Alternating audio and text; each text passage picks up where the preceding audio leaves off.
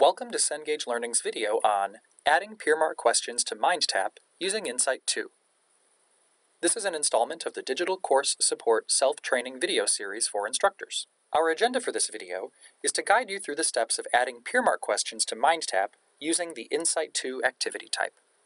PeerMark assignments, or peer review assignments, using InSite2 activities, require instructors to select a set of questions that students will answer as they complete their peer review.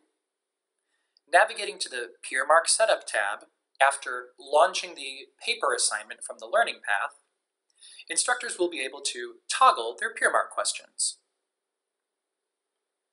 Because the PeerMark assignment already exists, with dates that are relevant to me as an instructor, I simply navigate to the PeerMark Questions tab. From here, I'm able to add questions on my own, if I'd like to add questions independently. In this space, instructors can add free response questions.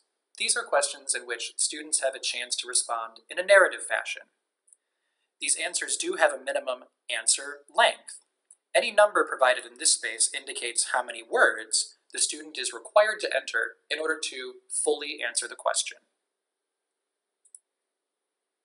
Here's an example of an open response, or free response, PeerMark library question. Adding this question to our list of PeerMark questions that will face students is as easy as clicking Save. You'll see the question added right away.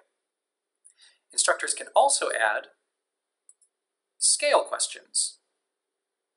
These are questions in which students who are completing a peer review of another student's submission are required to respond on a scale. Because scale-based questions do not require a narrative response from students, the instructor should also select a scale size. 1 will always be the lowest end of the scale. An instructor can choose the high end of the scale to be 2, 3, 4, or 5. In addition, an instructor will choose which verbiage they'd like to have facing students with the 1 at the low end of the scale and the high end of the scale that they've chosen from the Scale Size Selection drop-down menu. Once the scale has been defined and identified with language, clicking Save will add that question to the PeerMark library that will face our students when they complete the PeerMark assignment. Instructors can also choose to add PeerMark questions from PeerMark libraries that they've already created and saved. Using the Toggle All button, an instructor can check all the checkboxes or uncheck all the checkboxes, in addition to manually selecting questions one by one to add to the PeerMark assignment. Clicking Add Selected Questions will add those selected questions to the list of PeerMark questions which will face students as they complete the assignment. Instructors can reorder questions at any time.